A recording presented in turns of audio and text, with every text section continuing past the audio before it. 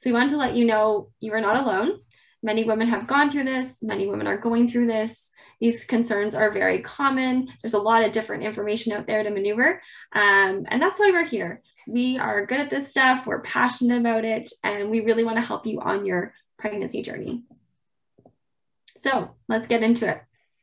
What happens to the body during pregnancy? So there are numerous changes that occur, both biomechanical and hormonal.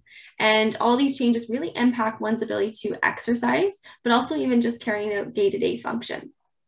So some of these changes include weight gain, a shift in your center of gravity, an increased lumbar lordosis, which is basically just an increased curvature of your lumbar spine, an anteriorly rotated pelvis, your pelvic floor muscles and your abdominal muscles become stretched and weakened, and you have more hormone levels of relaxin, and that leads to your ligaments, which are structures that connect bone to bone. They just become very loose, very lax and overstretching. And all these changes, they occur to help accommodate the growing baby. But of course, you know, this really does change your way, how your body moves, how you position yourself, and we have to consider these changes when we think about prescribing exercise.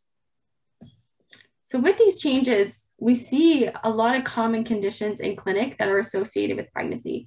The two most common are low back pain and pelvic girdle pain. More than 20% of women experience pelvic girdle pain, and more than 66% of women who are pregnant experience low back pain. So pretty high numbers. Another common condition is pelvic floor dysfunction. And this is what I see a lot as a pelvic floor physiotherapist. So I see things like increased urge, frequency, incontinence, pelvic organ prolapse, and even pelvic pain. And this is all due to the changes that are occurring in the pelvic floor with pregnancy. Now, I will say these three conditions I just mentioned, they're common, but they're not normal. They shouldn't just automatically happen with pregnancy. There's lots we can do to prevent that. Now, the last point here, diastasis recti, I'm sure a lot of you have heard that.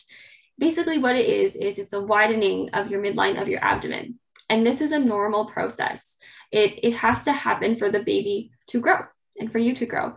But there's a lot of fear around this condition in the literature and out on the internet. And I just want to say this is normal, okay? The top three I listed, not normal, but common. Diastasis recti is a normal process. Now, what we have to be careful with diastasis recti is with that widening, we need to make sure we're maintaining the integrity and the strength and be able to kind of load the core under certain tensions with that separation.